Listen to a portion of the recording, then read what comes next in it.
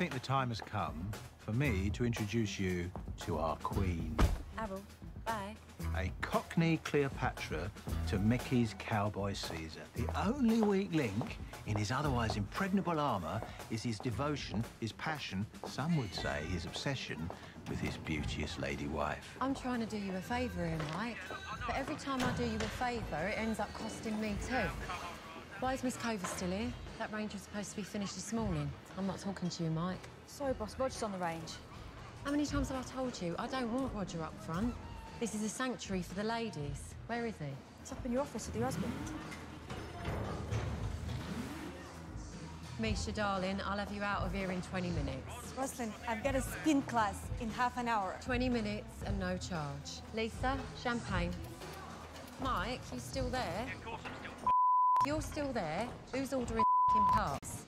So what do you think? Ringing the bell, but not too loud. Dipped in honey. That's on the money. But you always could make a good cup of tea, Mickey. Very nice. Hello, Ross. What the here? I should have known it was you behind this. Roger's supposed to be working down there and you're up here blowing his brains out. I'm on it, boss. You want to be? Don't blame the Dodge, dear. You know he's got a special nose and he's doing this old dog a favor. Dodge, get down there and earn your money. Gone.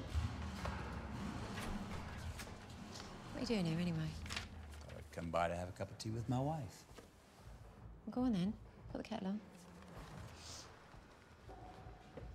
Looks like the deal's going through. Second thoughts? No second thoughts. I like middle age. Like gentrification, private schools, fine wines, and a spoonful of caviar to help my medicine go down.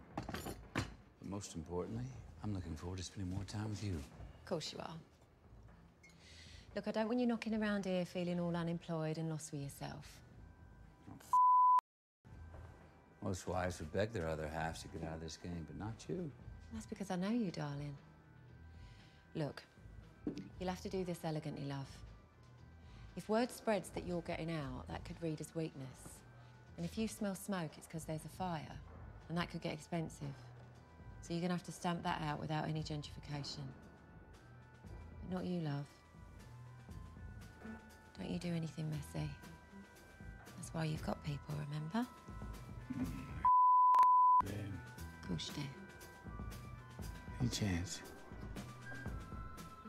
Nah, you can wait. I've got a red hot whiskey with a finger on the trigger. Got to deal with it. I don't mind the two of yous. Go on.